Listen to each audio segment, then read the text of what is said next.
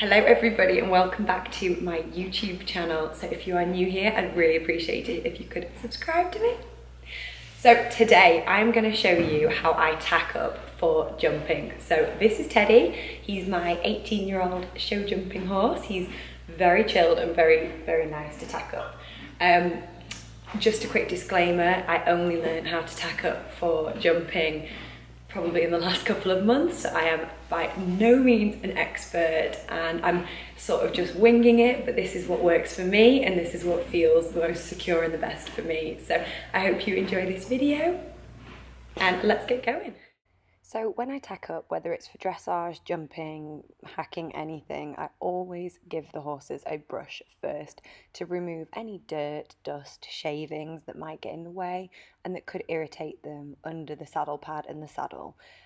Teddy has been rolling in poo a lot and he also has been out in the field and it's been raining a lot in England, so it's been really muddy. So he was particularly dusty today. I did give him a brush before that, so he looks fairly clean, but the amount of dust coming off this horse was crazy. I always pay special attention to under where the girth will go, under his tummy, because if you don't brush there and there's dust or there's some shavings, it can really irritate their skin once the girth is fastened.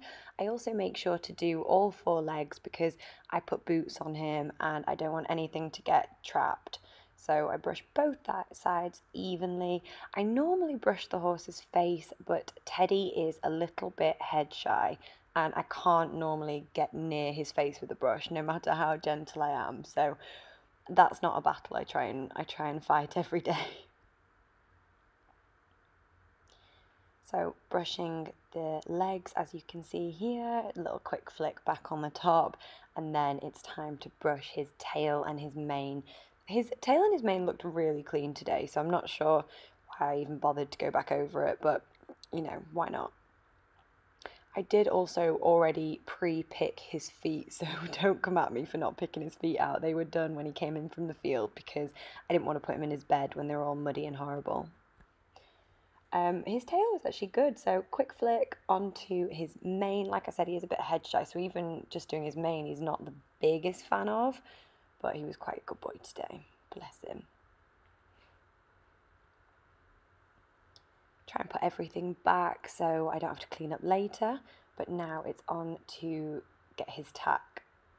So boots first. We normally leave the boots outside the stable because then it's just easier to know which boots are for which horse because they have a set pair each. So these are tendon boots and they are quite hard shelled. So I do like to put these boots on Teddy for jumping just to protect his legs as he flicks them up, and when he lands he steps really far, so I don't want him to catch himself when he lands in the jumping.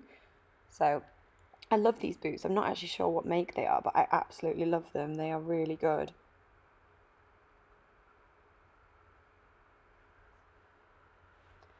The back ones are half the size of the front ones, and I did recently find out that show jumping boots can sometimes pinch their legs, so I make sure I put them on fairly loose. Obviously tight enough to not come off, but loose enough that they don't pinch Teddy too hard because he is very good with his legs. He really does not need to be pinched. As you can see, my little dog was standing there watching everything I was doing, and I didn't realise till I was voicing over this video. So onwards to get the tack. I normally do get it out first, but I was being a bit lazy today, so I left it in the tack room and I went to go get it. So Teddy has his bridle, martingale, he has a saddle and a gel pad, and I couldn't actually figure out which was his saddle pad at first because I didn't know if it was there on the left or on the right, and then I was like, is this a jumping one? I can't tell. I was like, do you think that's a jumping? Because we have black heart saddle pads and I usually wear black a lot, so I was just a little bit confused. So the tack I use on Teddy did actually come with him. So that saddle was fitted and made specifically for this horse, and the martingale, the bridle, and the bit, everything came with him. So I did think it's probably not best to change anything until I know him much better, until I know what I'm doing a little bit more. I always start with the saddle pad now that he's been brushed off nice and neat. So pop that on, nice position. When I'm happy with that, I'll go and put the gel pad on. As I said, his saddle has been fitted for him, so he doesn't really need a gel pad, but he is 18 and I just want to protect his back, and it's a nice thin one and it does fit nicely with the saddle, so a little bit of extra cushion for him. I actually love this saddle. It's really comfy, and I've never had brown tack in my life, but I love it. It's super comfy and it fits him like a glove. But I always rearrange, make sure I'm happy with where the saddle pad sits, where it is, so it's not on his wither, and then I'll go around and try and sort it out. So this girth is like the oldest girth in the world. I think it was my mum's eventing girth, but it is the one that seems to fit them all well. So it's quite old, but it does fit and it does the job. I don't actually go and I don't fasten the girth yet, because he does have a martingale which needs to thread through, and there's just no point in doing it and then re-undoing it and then doing it again. So I had a little bit of technical difficulty trying to take that clip off, even though it should be fast release. And then I have to be really careful when I put this on, because otherwise I can get the martingale twisted, and because it's not second nature for me, I find it really confusing to try and fix once I've put it on wrong. So I do try and keep it all in the perfect position so it just slots on him nicely. And like I said, he is a bit head shy, so I have got to be very careful when I put the bridle on, because I don't want him to get scared or freak out at all.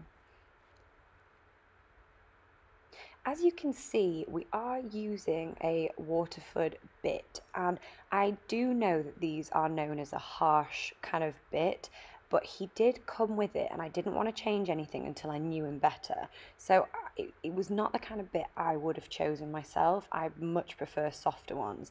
However, once jumping Teddy around a course once, he got so fast and forward and strong. He was literally like a tank. So I couldn't stop him. So I decided not to change it, because I needed that extra bit if I needed to halt him or stop him at any point. And I do kind of think it is the rider, not the bit. I do ride with very soft hands where possible, so he doesn't have a lot of pressure on his mouth, but it is there when I need to stop him.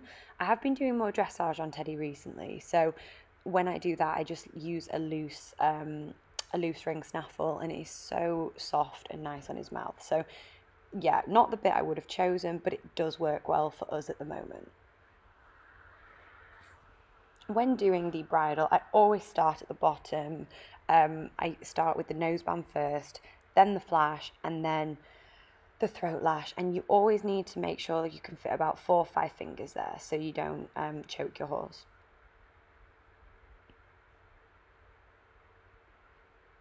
So with a martingale, it is a running martingale, but I wasn't really sure why we needed one with Teddy, because you know, he's a very good horse and he doesn't seem to throw his head up before a jump. But I figured, you know, this has been his tack for a long time. He is 18 years old. He's very used to what he gets. So I'm not going to change anything until I see a reason to do so. And it does actually feel quite nice to have a martingale, just for that little bit of extra security, just until I know him even better.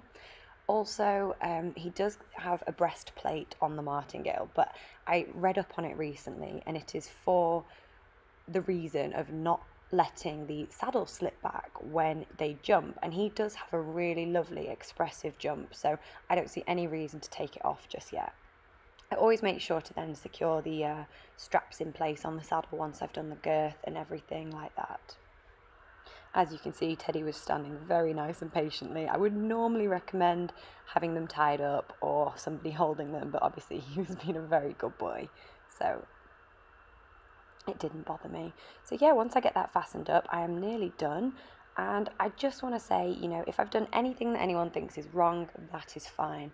We all tack up a different way. We all have a different style, and this seems to work for us. And, you know, Teddy's happy and I'm happy.